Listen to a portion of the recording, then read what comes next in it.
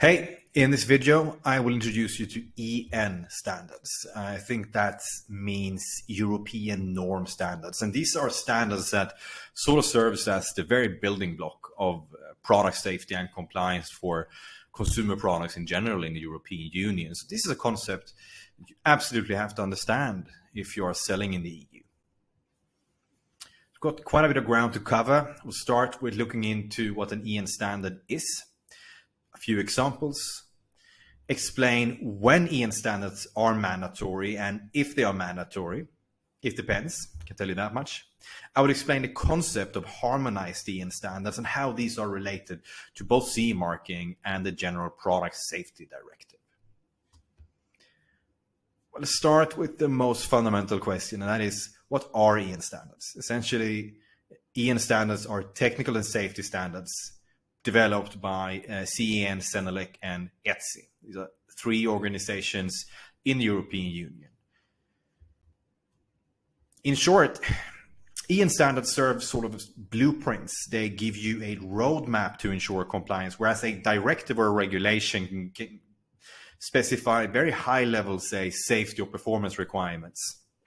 Whereas the standard gives me the, let's say, examples, design drawings, schematics that I can implement to ensure that my products are safe and perform according to the regulations and directives that apply. This means is that in the EU you have hundreds, if not thousands, of different EN standards, and they are, unlike directives, highly product specific.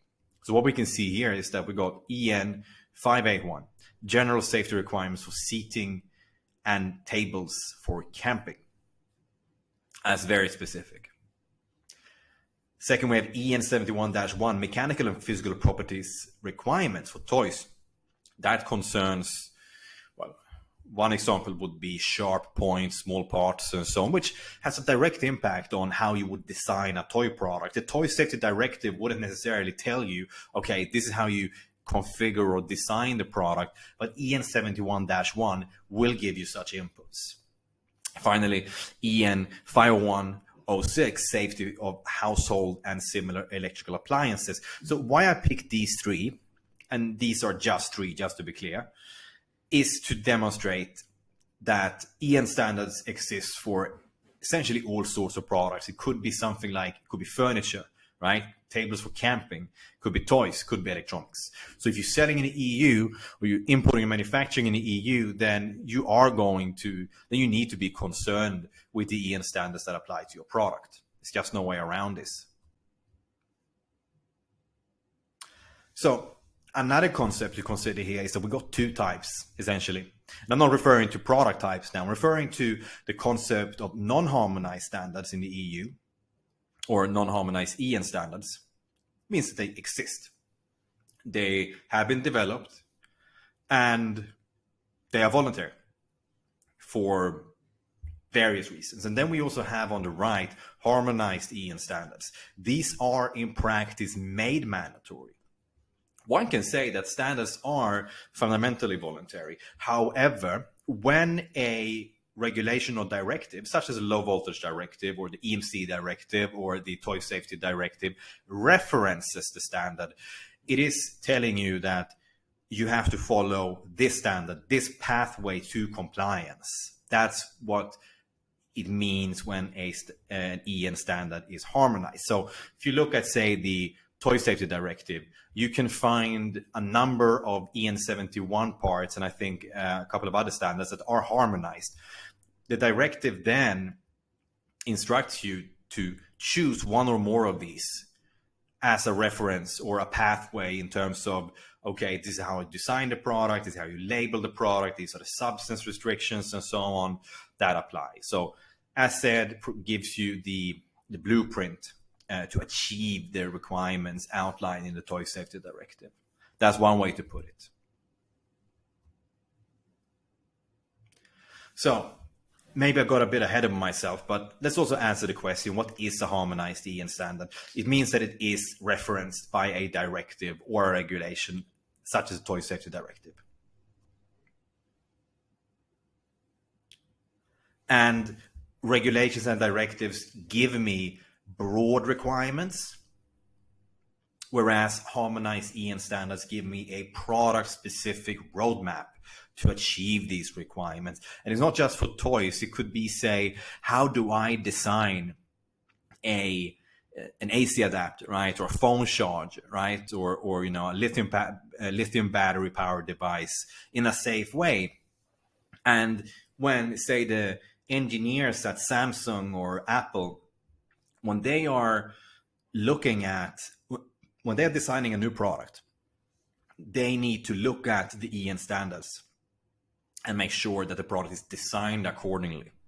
It's not enough to just look at the broad regulatory requirements, and that's why we have these standards.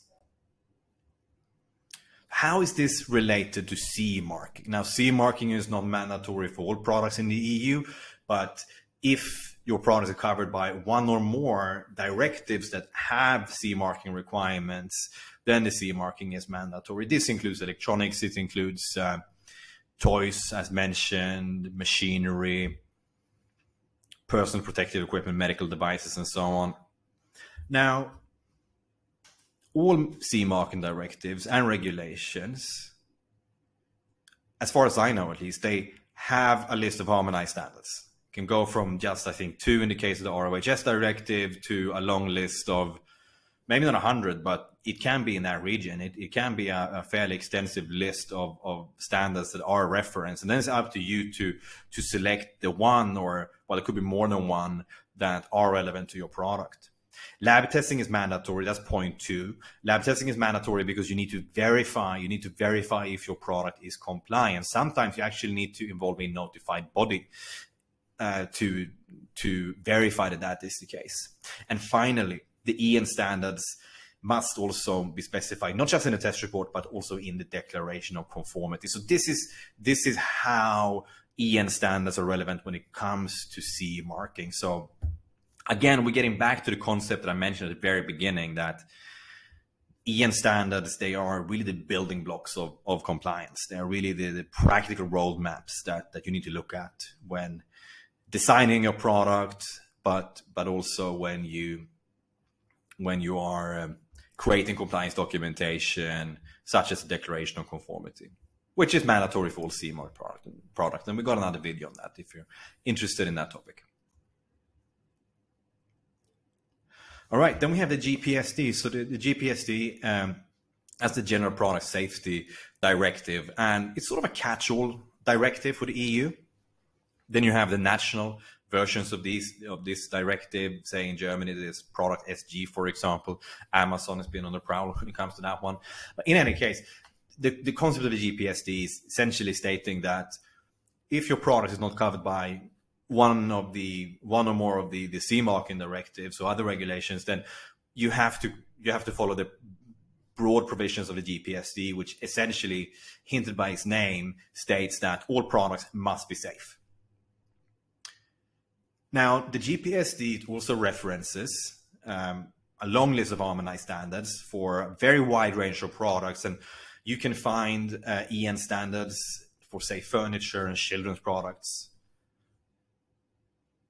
but not for all products. And the GPSD states that even if there is no standard, then you still have to ensure compliance. You still have to do your utmost to ensure that the product is safe, with or without harmonized standards. What do you do in that case? Well, you might need to look at non-harmonized EN standards. And the reason a standard can be non-harmonized is because perhaps it was published very recently by, say, Senelec, and it simply hasn't gone through the process where the EU has formally published it or stated that this is now a harmonized standard. That's not always, well, it takes time.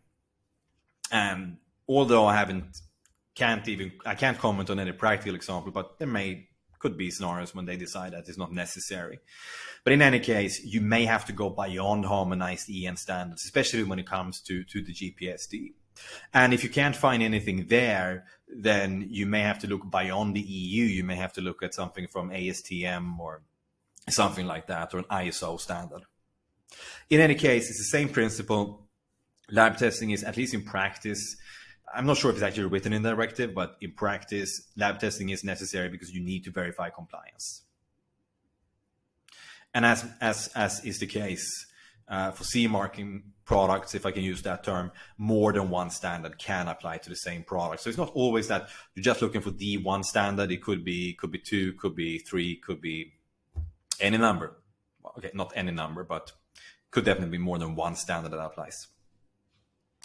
All right, so that's it for this video. If you have any questions about EN standards, you can write a comment on YouTube, or you can go to compliancegate.com.